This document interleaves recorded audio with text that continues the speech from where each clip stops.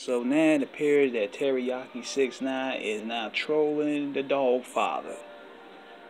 For those who are done just playing catch up, Snoop Dogg got on Elliot Wilson's Instagram and he called 6ix9ine out, called him a rat, how he's a G, he lived by the old street code, he never rat. So now Teriyaki 6ix9ine, he's looking at a video, he just posted this up on his page of Suge Knight calling Snoop Dogg a snitch. I said this before, and I say it again. These rappers cannot win in a social media battle. Even though Snoop can say and post some funny things on social media, he's not going to win this battle. Same with Meek. Because, number one, that's 6ix9ine's realm.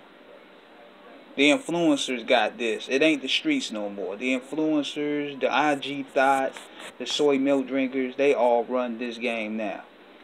Something that a lot of these guys that grew up from a different era don't understand.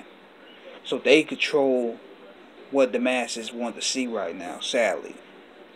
But Snoop having a rough year, man. I mean, from getting G-checked and by Susan Rice, being forced to bow down and apologize to Gail and Oprah,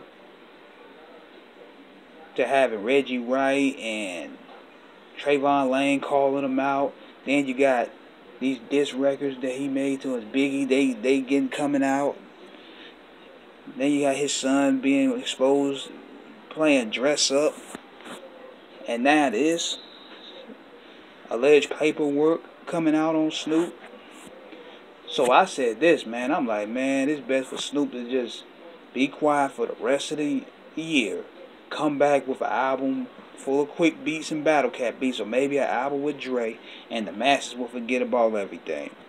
But long as this thing keep going to social media, Tekashi's gonna have the advantage. I mean, Teriyaki gonna have the advantage. So, let me know what you guys think. Am I right or wrong? Holla at your boy.